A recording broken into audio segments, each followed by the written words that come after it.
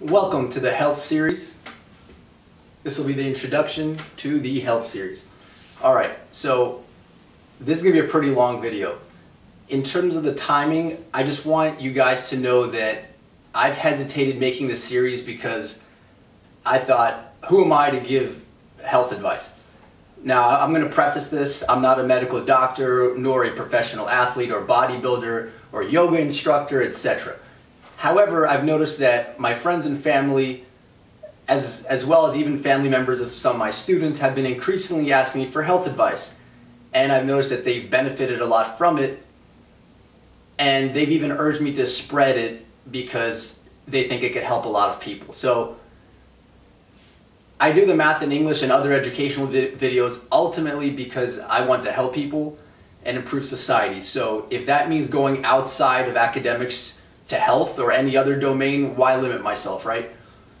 So for me, life's about being of help in the best way I can. So that's not always a fixed thing, and it evolves over time.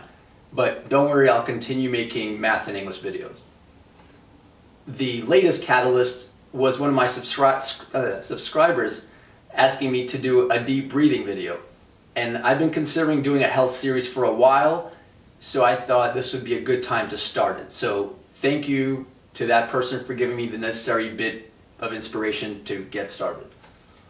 So what can you guys expect from this series? I'll be covering a lot of ground. Exercises, nutrition, sleep, stress, etc.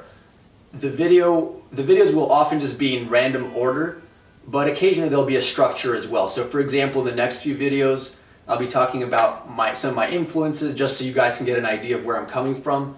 Then posture, body awareness, and then finally deep breathing.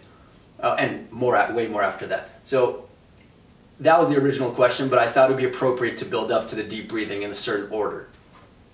Alright, so there's going to be at least 3 huge themes in this series, and probably more as we go on. So I've written them on the board. We have everything is connected, being a generalist, and destroying the nerd myth. I hope that in terms of number 1, it's self-explanatory. I think almost everything is connected. I hope my contribution will be to synthesize, as well as to synthesize a lot of information that may otherwise take you guys a lot of time to come across and to learn on your own, as well as to give you a holistic approach. And this has to do with being a generalist. So for example, I'm not going to be coming at it as a bodybuilder or as a math nerd or as a martial arts expert. I'm going to be trying to combine them for some general health perspective, and then kind of give you pointers of what you may want to do less or more of depending on your goals. So I think of it as sort of like a crash course guide, and I've been told that's a skill that is of help, that I may have that's of help to people, which is to distill things down to their essence and synthesize information. So from these videos that I'll be doing, you can branch out and get deeper into areas on your own later. Just like in the Art of Math series on my channel, for example, it's a condensed guide throughout a lot of foundational mathematics, but it doesn't cover absolutely everything, but it's a very good starting point. So if you want to be healthy and happy in every way, this series is for you.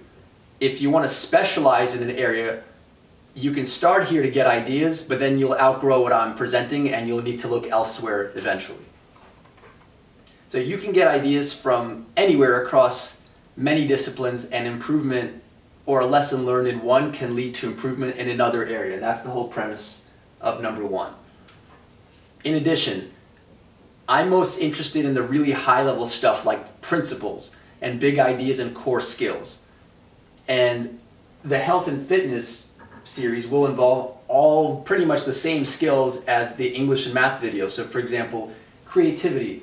Now, how's that going to be related? It might be coming up with your own physical exercises. Problem solving. So let's say you have some sort of troubleshooting some sort of health issue or a strength gain issue. You've stopped progressing in your exercises. Critical thinking. And again, I want to make a disclaimer, I'm not a medical doctor, so these are things that work for me, so take my advice at your own risk. So critical thinking, improving habits, so that's just an up arrow, improving habits, having fun along the way. A lot of people, including myself in the past, have been very uptight, so it can be quite difficult to just learn to relax and enjoy the moment. If we're lucky, maybe we'll even develop some extra empathy, who knows, and then focusing on the process versus the product. So oftentimes kids, adults, whatever, they just want the result. They want the achievement, but they don't really want to enjoy the process or even work at it. So if you're enjoying the process and focusing on the process, the product will work out by itself, and it'll be much more fun. So that's just to show you guys that this is really not a different thing. This is very much related to English and math, and hence everything is going to be interconnected.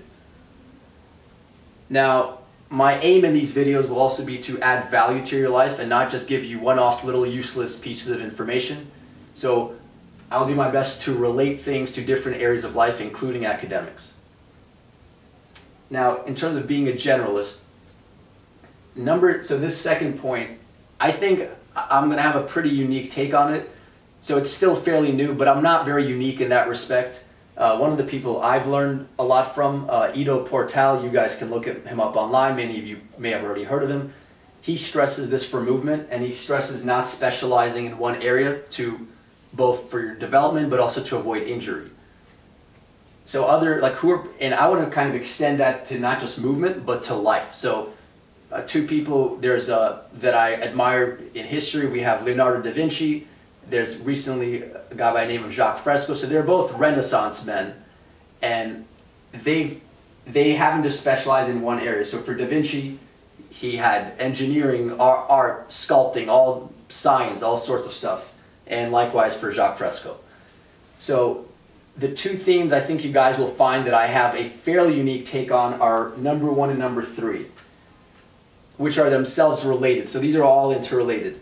Not to say that nobody has ever stressed these before, so of course people have mentioned these things, but hopefully I'll give you guys a slightly different perspective, and it'll be complementary to what you may have encountered elsewhere. So in other words, I kind of said this earlier, but I won't be coming at you as someone who just wants to be a meathead or a professional athlete, but from a holistic position of just health and happiness and being successful in your careers and pursuits. And of course, a lot of people are going to be quick to point out, well, what you need to do is going to depend on your goal. So now, like I said, I'll try to make you aware of that, how you tailor what I'm saying to certain situations. So I also don't want to come at it purely from like the nerd perspective.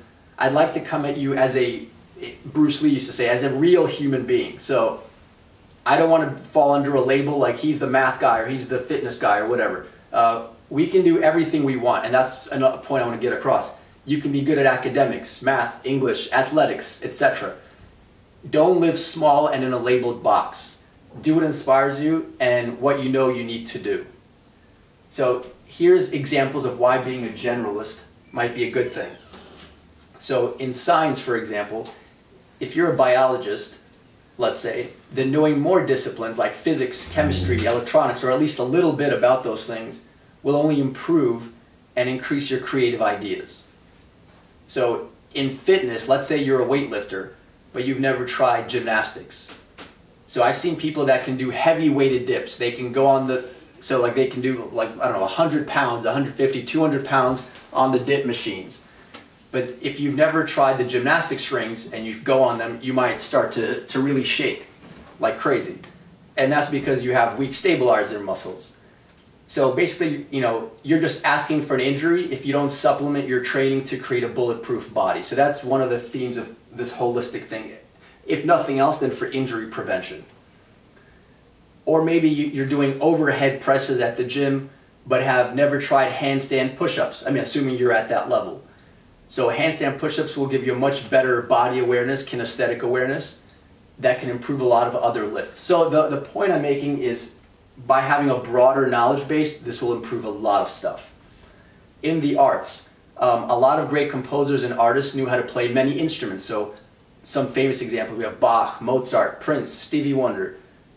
They all exposed themselves to many genres, not just one genre of music. So if you're wondering, for example, why does a lot of the music on the radio suck, that might be a huge part. There's a lack of generalists. People just specialize in a very specific thing. It's cool for a while and then it gets old, but they just keep doing the same thing.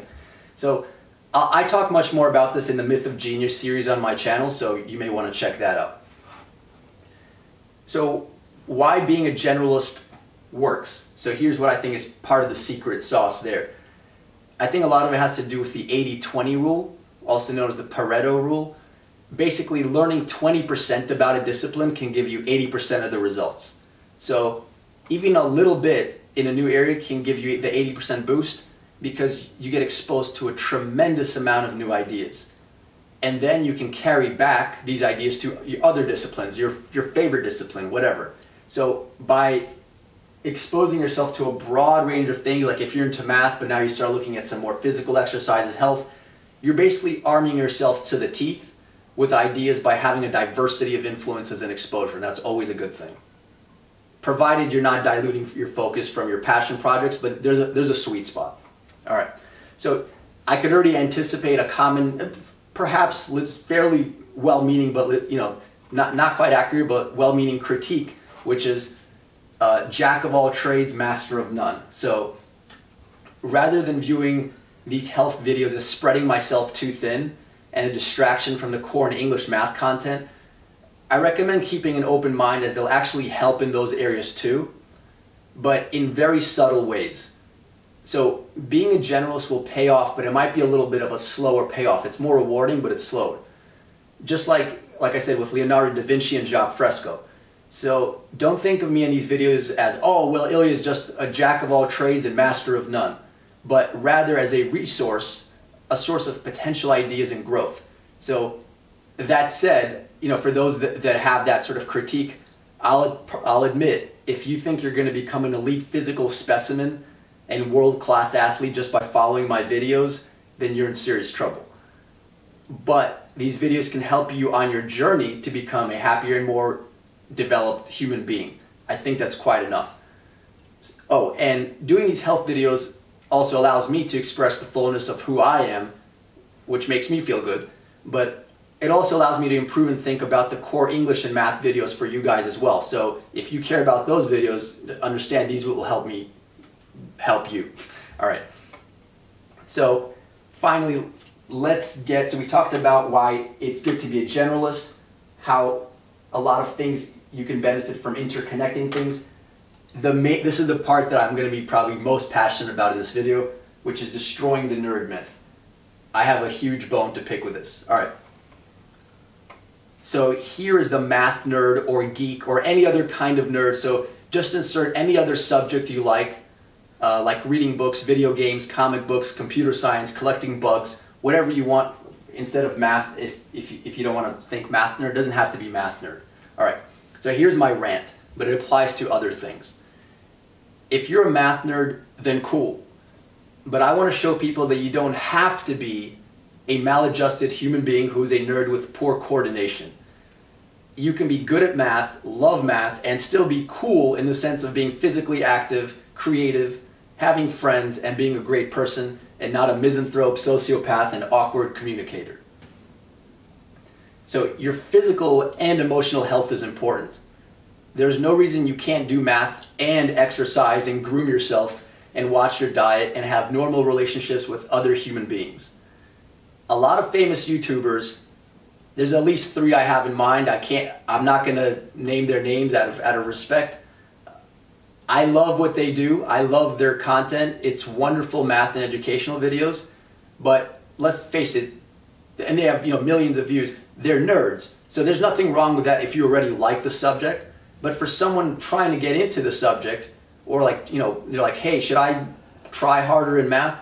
It's not a very appealing image. So I want to show you guys that you don't have to be odd. I mean, I'm a bit wacky, but maybe I am odd. I am a bit odd. Okay. You don't have to be super odd to love math and be good at it. So for the non-math nerds, you can be good at math and be normal. For the nerds, focus on your health. So, okay, more nerd talk. Just a quick little anecdote. So a lot of my college friends were math majors and nerds of various types, English nerds, etc. Eventually, many of them decided to take up other activities to improve their quality of life, whether it was physical activities such as, let's say, rock climbing, or social activities, joining an a cappella music group, volunteering, baking as part of a social group, music jam sessions, whatever. I'm being contributing to the school newspaper, whatever. I'm saying this because I know the nerd mindset. It's usually a mixture of three things. So first one, being in denial, which goes something along the lines of, well, at least I'm good at school or English or math, etc. Combined with, so like if someone attacks you for being a nerd, you're like, well, at least I'm good at something.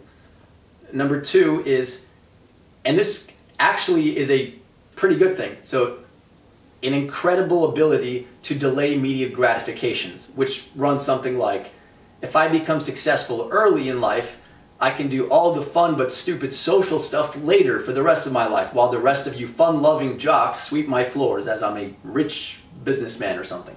All right, I'm not going to lie, there is a bit of truth to this sentiment, so I don't want to completely dismiss it, in the sense that sometimes you need to make sacrifices to excel in an area. Your time is limited. So if you want to be like a world-class athlete or a world-class mathematician, you may have to limit some of your other commitments and not be perfectly well-rounded.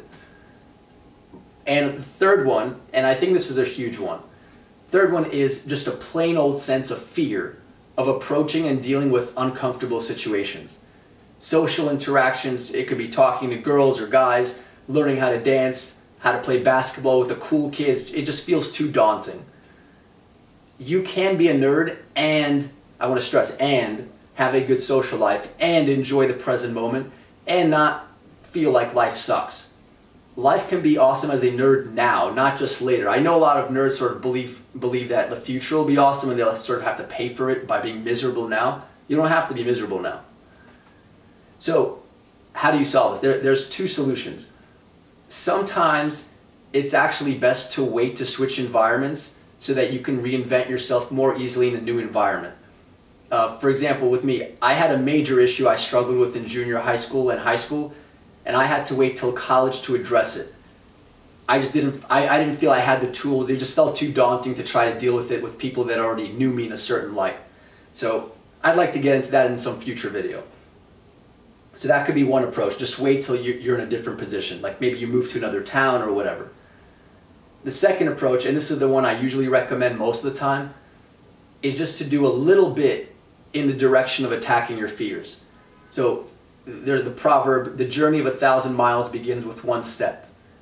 You might find that the first step is the hardest. So take a chance, join that sports team or ask the girl or guy out and get rejected. But guess what? The second time won't feel as bad. And before long, you'll wonder why it was ever a big deal. Momentum, keyword here is momentum. So momentum can be very powerful. So let's say you're afraid of public speaking. Maybe you don't want to start with the class graduation speech. You start with a presentation for a club in your school in front of, let's say, 5 or 10 kids who already like you and share a lot of your interests. Then you build it up to scarier and scarier situations, but at that point you'll also have more and more tools and confidence, so it won't feel much scarier than the first situation. Now, here is a part that I think might hit pretty close to home for a lot of you. And in fact, I could have made a separate video on this, but I wanted to just start this series off with a bang. So here we go. What to do if someone makes fun of you for being a math nerd. Again, I repeat, someone makes fun of you for being a math nerd, here's what I recommend. There'll be a few things. So part A, so first one, is to just have the right mindset, which is math or whatever else you're into actually rocks and they're just wrong. So just know that part of it, don't worry about that part. And to frame it in a larger context, I think we need to reverse the culture in the US as well as around the globe to celebrate learning and nerdiness. We got to celebrate you nerds. Have to celebrate you nerds. And not make fun of it. So being a nerd means you're quirky, likely awesome, and like to get into things in depth and excel at them. So you like doing difficult things and you're probably not a sheep. You're probably a responsible and serious person who has a lot of interesting things to say, and you don't enjoy mindlessly consuming pop culture. So we need to celebrate you. I want to stress that the academic and non-academic, whether you're into comic books, video games, stamp collecting, whatever, that all of that stuff is excellent, and it's not something we need to view as something you need to fix. So there's nothing wrong with you. My concern is whether you're living your life to its fullest potential though. So, and by the way, in case you haven't noticed, nerds rule the world. So the first part of it is just math or whatever your nerd passion is awesome. So there's nothing wrong with that. Here is where I think a lot of you might have you might just have to listen to this twice, or it might it may not jive with you right away. So I also think we should be honest. So it also means that you need to consider that you do, or you might have, a physical, athletic, social weakness, and not be in denial and hide behind saying like, well, at least I'm good at math. So basically half of what the person is saying is useful to you, even though it may be delivered in an unkind, most often times unkind and unempathetic way. So they may not have your best interests at heart, but you can use whatever they've said to your advantage. You can be good at math and athletics and feel good physically, socially. So perhaps you should work on those areas and actually thank the person that tried to hurt you for helping you realize that. They just did you a huge favor. So imagine the shock on their face if you thank them for helping you realize this. But you have to do it in a genuine way, not a sarcastic way. They're going to be shocked that you're not insulted. In fact, if you didn't care, here's the thing. If you didn't care about being a nerd and unhealthy or unfit or not socially popular or whatever other things, you'd probably find that their comments wouldn't bother you at all. So for example, here's an example I like. So if I were 500 pounds, I'm a huge fat person, I'm 500 pounds, and I told a bodybuilder who's super like in shape, super thin, whatever, lean muscle, if I told them that he or she was fat, they wouldn't get upset. They'd probably laugh at me. But let's reverse that around. So if the bodybuilder now told me, the 500 pound fat guy, that I'm fat, I might get a little upset. That might get under my skin. So, in that case, what would I be upset about? So what that person would be upset about is not that the bodybuilder had said it, but the fact that they actually know that they're fat and that someone just pointed it out again when they were trying to be in denial for a little bit longer. So in other words, if it doesn't bother you, then someone pointing it out wouldn't. So if someone like in real life called me fat, I wouldn't really care.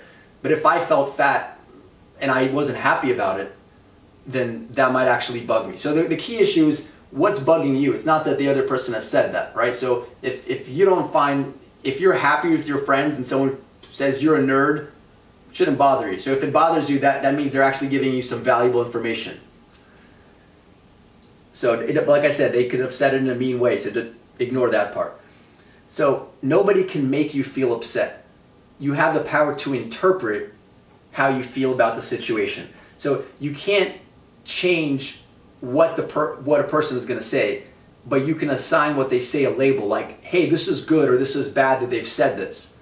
So I encourage you guys, this is the advice, say this is good to everything. Use everything. So I'm going to make a lot of videos, and this is a principle I absolutely love. It's called EPIAO. Let me just write that down. And what that stands for is every problem is an opportunity. So basically you're using everything to your advantage, no matter whether something's negative, positive, whatever happens, you're going to use it to your advantage. So I apologize with the sun. I'm not sure if you guys can see that. We'll find out. All right.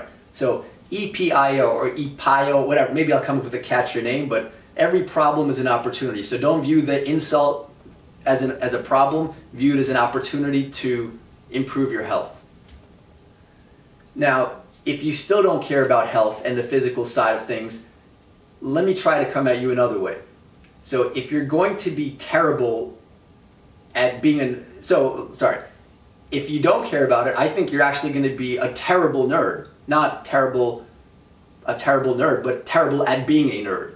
So I think you're going to be terrible at being a nerd if you don't have a wide exposure to many things like we talked about, being a generalist. I've had, for example, two nerdy students. similar background, and the one that did just the academics was actually worse at the academics than the one that had many other interests and was a little into athletics, and not just, they weren't an athlete, but just did a lot more things.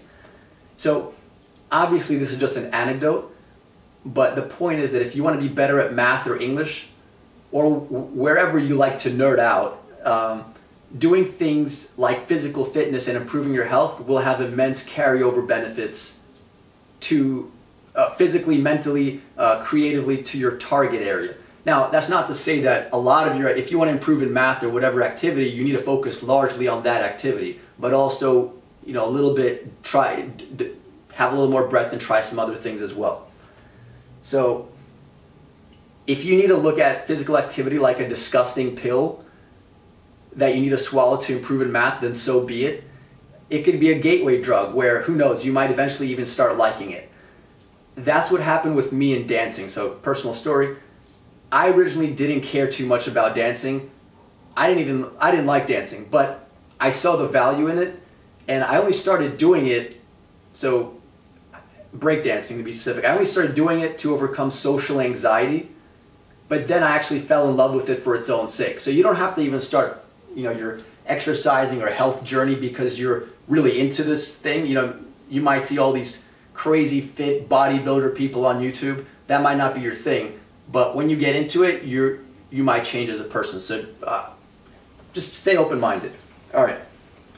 So that's it for now. I know I've went on and on, but I think that hopefully this really spoke to some of you guys and girls. So that's it for now. In the next video, I'm going to talk about some of my influences and recommend some other YouTube channels for you guys to explore as I continue this series. All right, see you guys.